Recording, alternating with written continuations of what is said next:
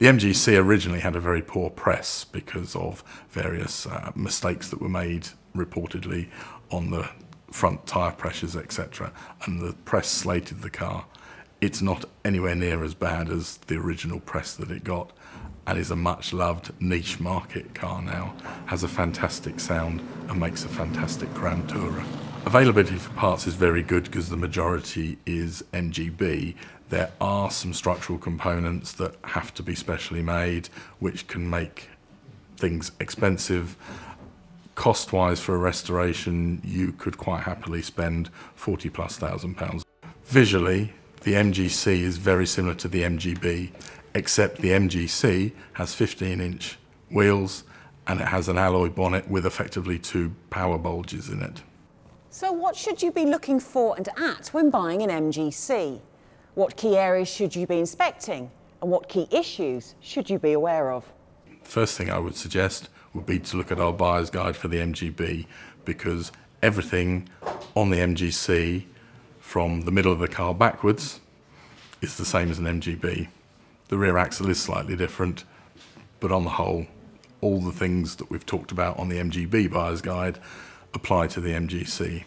The MGC is different to an MGB from the middle of the car forwards. You've got different floor pans, different chassis legs, cross members, and suspension setup. The MGC uses a torsion bar setup suspension, which is very good. It's height adjustable, but there are some components that are becoming hard to get. The MGC front suspension can be modified, and there are companies that sell items that will allow you to keep the car on the road if you can't get the original parts.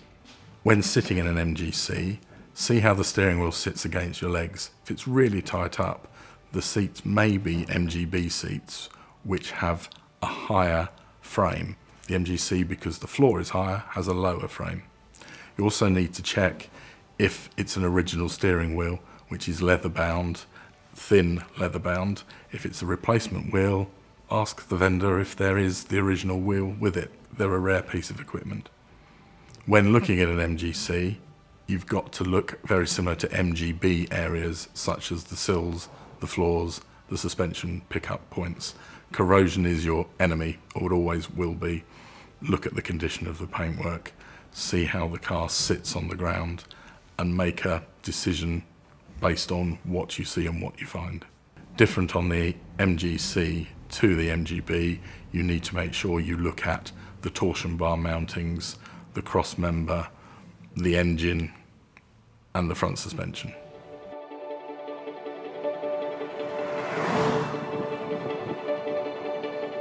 People buy a GT V8 because they love the sound of a V8. It's classic lines, it's the factory original V8, and it's an all year round usable vehicle. There was a very low production run of the GT V8, and they are nowadays very sought after, to the point that you have to be careful when buying that you're actually buying a true GT V8 and not an MGB GT that has been converted to a V8. So that's one of your starting points to check the chassis number. Should start GD1, not GHD5. As the car is based on an MGB stroke GT, all the buying advice is very similar to an MGB or a standard GT. Corrosion, sills, floors, suspension pickup points, these are all very, very important in making sure there's no corrosion, they're all in good order. If it looks like a patchwork quilt underneath, walk away. In original form, the GT V8 had cast manifolds, cast exhaust manifolds. Over time, they crack. Not an unusual situation.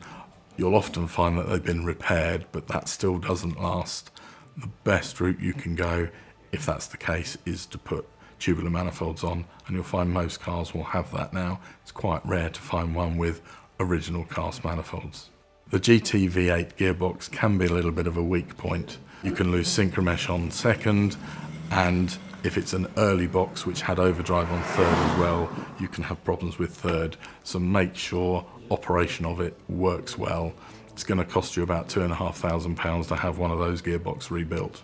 A lot of people choose to go 5-speed conversion, which they use in the RV8, and you can have either an LT77 5-speed, which is an older 5-speed box, or an R380, which is a more modern box, sort of Land Rover defined, but was used in the RV8.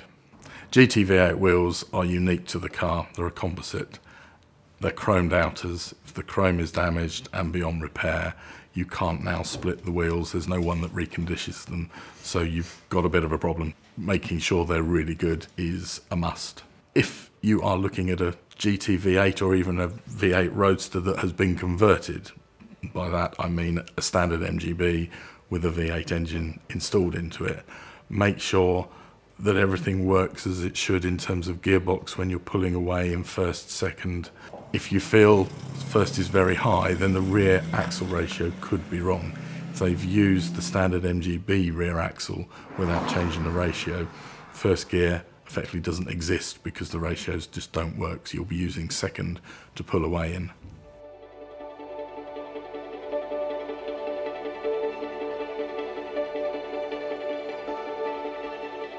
The RV8 was introduced in 1992 by MG Rover, reintroducing the MG name back into main manufacture. This was a precursor to the launch of the MGF. People buy an RV8 because they love the sound of a V8. The looks of the car, it's very masculine, it's a modern MGB. Some owners feel the RV8 is the pinnacle of MGB ownership. Early MGB owners may disagree with that. Any MGB owner may disagree with that, but they certainly hold a niche place in the market for MGBs. The RV8 was based on an MGB Roadster, much more muscular, like an MGB on steroids. Different front and rear bumpers, unique rear lights, Porsche 911 headlights. It's got a 3.9 V8 engine, which is fuel injected. The RV8 has a unique rear axle, therefore you have to be careful that it is oil tight and not noisy, because finding another one is going to be a very difficult job. Having said that, the mechanics on the car are pretty bulletproof. The windscreen frame is important. It's a steel frame rather than an alloy frame, and it corrodes from the inside out. Any sign of corrosion is expensive to fix. You have to take the screen out, have it welded and corrosion replaced with good metal, and then refitted. It's expensive to do. The Japanese spec of RV8 has air conditioning. You can tell that from the outside of the car because you've got the indicators followed by air intakes. On the UK car, you have fog lights instead of the air intakes. On the dash, you've got a couple of outlets for the cooler air. Spare parts for the RV8 can be a little tricky to get. The front headlamp cowlings are difficult, the rear lights are difficult, they're unique to the car. Therefore, look for any damage. Even cracked lenses can cost you a lot of money. The RV8 wheels are a composite wheel. They're no longer available, so you've got either a high cost to have them rebuilt, or you can buy aftermarket wheels, but they're not the original size. They're a 17-inch replacement, which just changes the look of the car slightly.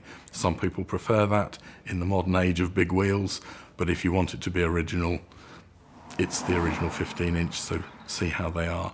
Also, when you're talking wheels, you're talking tyres. We've seen lots of RV8s on the original tyres, which are well past their sell-by date. A tyre shouldn't be any older than 10 years old. If you've got 20-year-old rubber on the car, budget for replacement tyres. Trim-wise, look at the interior because it's quite a light colour. Check that the leather's good, it's clean, there's no rips. On the walnut side of the dash, check for cracks, and on the door cappings, again in walnut, they are very susceptible to water ingress, which cracks the walnut. All can be replaced, but at a cost. Hopefully these helpful tips will see you well on the way to enjoying your new MG. For more free pre-purchase advice, then simply contact the MG Owners Club technical team via the website or the technical hotline.